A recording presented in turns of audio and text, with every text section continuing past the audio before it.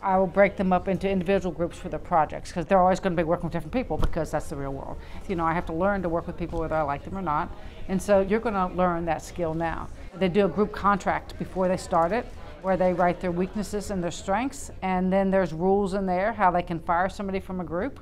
And so if that person's not doing what they're supposed to, there's steps before the firing happens.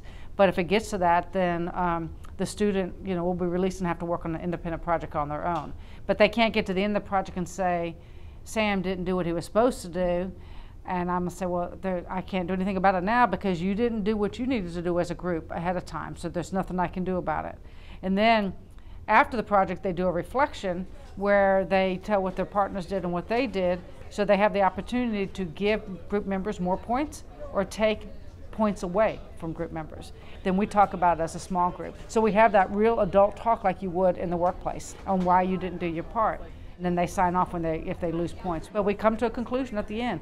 I show them the grade I have for them. They have a chance as a group to say, well, we did do this. So, and I said, well, show me because, all I do is grade off this rubric. If I miss something, let me know, and we check it. And so when they leave the conversation with me, everybody understands the group, everybody knows why, everybody's okay with it. Even if they blew something and it's 30 out of 100, they understand why, But again, that 30 out of 100 isn't going to kill their grade. They know that because there's room in my class to fail and still be successful. It's definitely a growth mindset thing. I want them to grow, and I want them to know it's okay to take risk.